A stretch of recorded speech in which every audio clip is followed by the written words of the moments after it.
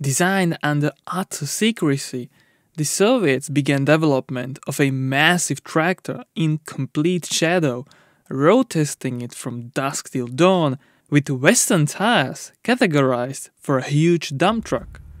As the largest Soviet military vehicle, the MAZ-7904 had to utilize a ship engine and had several inherent fatal flaws that prematurely ended the program.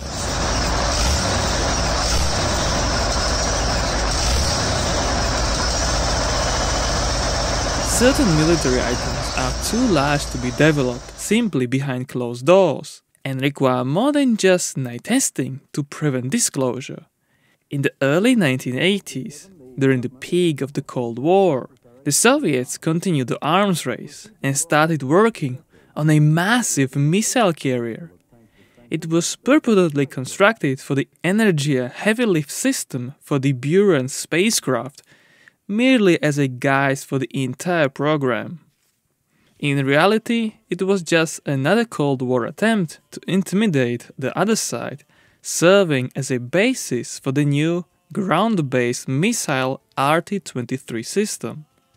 A rocket with 10 warheads weighing 100 tons with a range of 10,000 kilometers.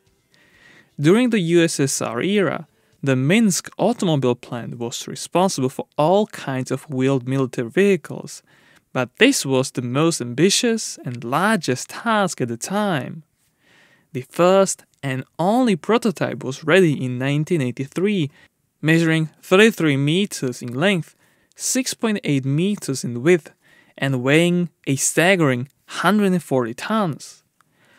All this heavy steel was meant to carry up to 220 tons, resulting in gross vehicle weight rating of 360 tons in total, equal to about 60 African elephants. The chassis was equipped with 3 two-axle trolleys to cope with such weight, but the Soviets were unable to produce such tires for their ambitious project.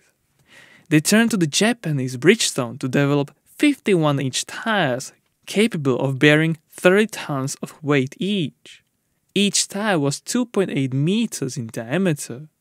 The Soviets even told them that they were for a new mining dump truck, just to disguise them.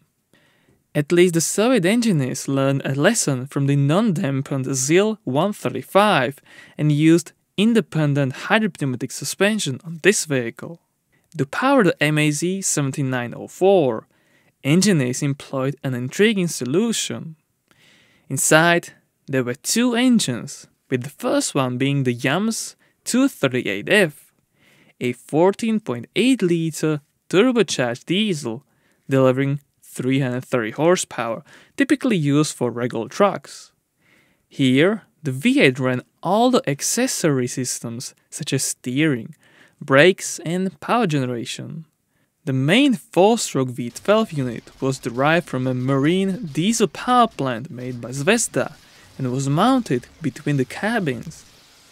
Originally, the M351 name suggests a 61-liter displacement, but the 7904 is said to be propelled by a 42.4-liter variant producing 1500 horsepower.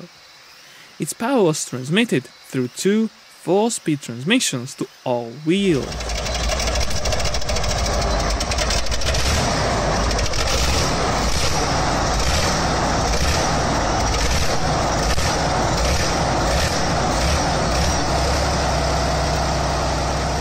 As mentioned, the first prototype was built between 1982 and 1983 and underwent tests in late 1983. Testing was strictly coordinated, with the vehicle only being deployed at night and only if there were no foreign spy satellites over Belarusian territory. After covering approximately 550 kilometers, it was disassembled and transported away to Cosmodrome Baikonur in Kazakhstan for the second stage of development. It traveled an additional 4100 kilometers, revealing significant design flaws. A maximum speed of only 27 kilometers per hour, too few axles to cope with the immense weight, and a massive turning radius of 50 meters.